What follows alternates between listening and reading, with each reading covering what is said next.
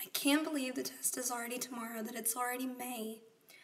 So I wanted to take a second and have a pep talk with my class since I won't see them before the test, except for a few that are in my class for testing. I apologize for my voice. I've actually been sick this weekend. Didn't have a voice at all yesterday. So I hope this quick video helps you and makes you feel ready for the test. If you have any questions, feel free to email me tonight or before school tomorrow, and I'll be more than happy to help any way I can. Just a quick reminder, we need to get at least 8 hours of sleep tonight. I know I will. Eat a healthy breakfast, something with protein.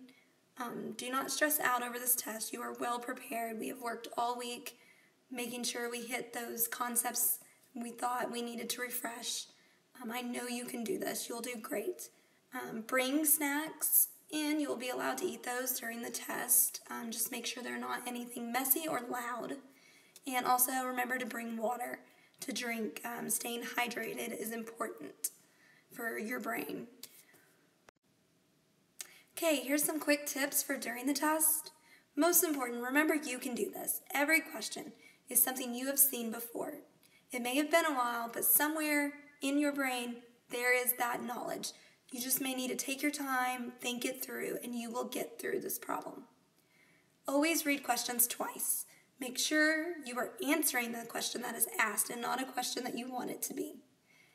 Eliminate wrong answers. That'll make the test a lot less stressful. Check all calculations, especially multiplying and dividing and adding and subtracting. Since we do not have a calculator, it is so important that you make sure you check your calculations. Line up those decimals when you're adding and subtracting. Make a list of questions to check over at the end. Use your reference sheet. And remember, take a deep breath. You have plenty of time. Do not rush through this. Let's take a quick look at the reference sheet so you know where everything is that you might need. So you notice we have the area formulas. We have the triangle, 1/2 base times height. Remember, the height has to be vertical. It cannot be leaning. Rectangular parallelogram formula is A equals base times height, which also covers squares and rhombuses. And then we have the trapezoid formula, which is A equals 1/2 base 1 plus base 2 times height. Remember, your base 1 is on top and your base 2 is on bottom. And on this one also, the height must be from base 1 to base 2 in a vertical. And then we also have rectangular prisms, where V equals BH. Remember, we talked about this big B actually represents the area of the base. So, for example, in this rectangular prism, you have 5 times 11. Your base is a rectangle, so you would have 55, and then you would times it by the height of 6. But another way to remember this formula is V equals length times width times height. You will only be doing rectangular prisms. So you don't have to worry about any other base formula. Also, remember when you are measuring that you need to start at 0 if they are asking for inches. Do not start at the top of your reference sheet. Start at 0 when you are measuring. So this is the second side of your reference sheet. This is the side where you will find all of the conversions you will need for the test. You probably will use only 1 or 2 of them. But just so you know, if they ask a question about gallons or they ask a question about miles or kilometers or centimeters, this is the place to look. It tells you how to change one from the other. For example, if I have 1 foot, that's 12 inches. So if I had 3 feet, I would have to do 3 times 12 to figure out how many inches. Okay, and this works for every type of measurement that is shown on here. I want to take a few seconds and look at some problems and some key strategies that you can use during the test. So the first thing I notice in this problem is that there are positive and negative numbers. And I also notice that I probably need to highlight that they want them in order from least to greatest. So the first thing I notice is that ties is the highest amount, so that is the greatest amount. So I can already eliminate 2 answers, A and C. Now I have a 50-50 shot. B and D both have shoes as seconds, so the only difference now is between watches and pants. So watches is at negative 0.3%, and pans are at negative 1.1%. So this tells me that if I'm looking for the one with the greatest value, it would be the negative 0.3, a less negative number. So my answer would be B, watches. The reason I picked this problem is because I wanted to remind you that all fractions are division problems. And that is the goal of this question, is to see if you understand that and how to read that. So just a quick reminder, when you are reading this, you read from top to bottom. So 3 divided by, that's what this line stands for, by 12. Okay, and remember, if I wrote this, the 1 on top goes in the box, and the 12 would go on outside.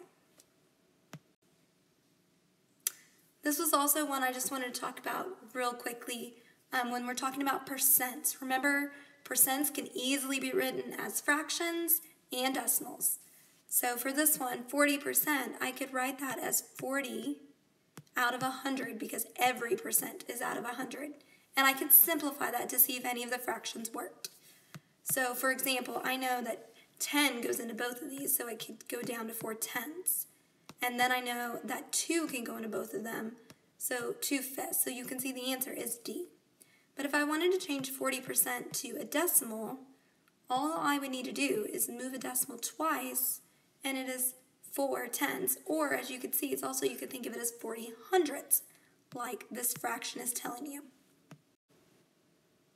This question I wanted to remind you about our friend PEMDAS. Parentheses go first, exponents are next, division and multiplication go from left to right, and addition and subtraction also go from left to right. So in this problem, the first thing you would need to take care of is your parentheses. So I would rewrite the entire problem except for the parentheses. So 5 minus 2 is 3, and I would go ahead and put that back in a parenthesis. Then I need to take care of my exponents. Remember, exponents, 3 to the 4th, really means 3 times 3 times 3 times 3.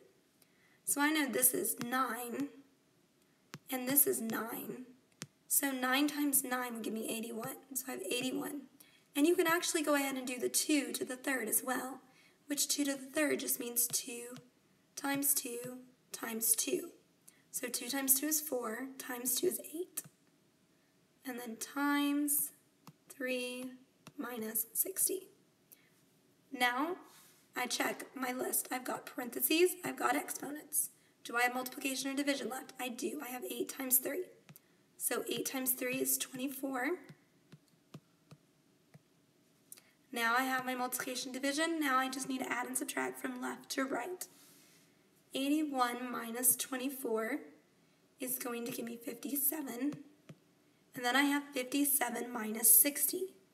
So remember, when you have a bigger number that's subtracting, your final answer is actually going to be a negative. So I have a negative 3. On this question, my one quick reminder was the word equivalent and what parentheses also can mean. So equivalent means equal to, and then the parentheses in this problem actually means to do the distributive property, to multiply to everything inside. So if I wrote this out, I would multiply 3 times x, which would be 3x, and then 3 times 6, which would be 18, which would give me the answer D. So in this question, we're looking at unit rate and multiplying it to figure out amount. So they're saying steaks cost $6.10 per pound, but they're going to buy 2 3/5 pounds of steak. So instead of me actually multiplying the 2 3/5 times 6/10, I'm actually just going to multiply 6/10 times 2 to start off, to see if I can eliminate answers and make this a little easier. So just for 2 is $12.20. So that automatically eliminates 2 answers. So now I have a 50-50 shot, and I didn't even have to really use my fraction. Now if I look at my fraction, it's 3/5. That's more than half. So I know that I'm going to at least add more than half. So if I think of what is half of 6/10, So if I half that would be $3.05. That would give me $15.05. So it couldn't be $14.03. So I got C. Without even using that fraction, I could solve the problem. And one last quick reminder is the inequalities. Remember, inequalities means not equal to. So you have a greater than, you have a less than. You have a greater than or equal to, you have a less than or equal to. So these are both open circles because they don't equal that number. These are closed circles because they equal that number. So that could help you eliminate two answers right now. So they're wanting you to solve 12b is greater than 180. So I can eliminate A and B because those are equal to problems. So then all I would have to do is divide by 12 and think B is greater than 15. So the only one that shows me that B is greater than 15 is C. Well, that's my quick tips for your test tomorrow. I know you are all going to do great, and I can't wait to hear about how awesome you did on the test. This is one of my favorite quotes. I thought I would leave you with it. Always remember, you are braver than you believe, stronger than you seem, and smarter than you think.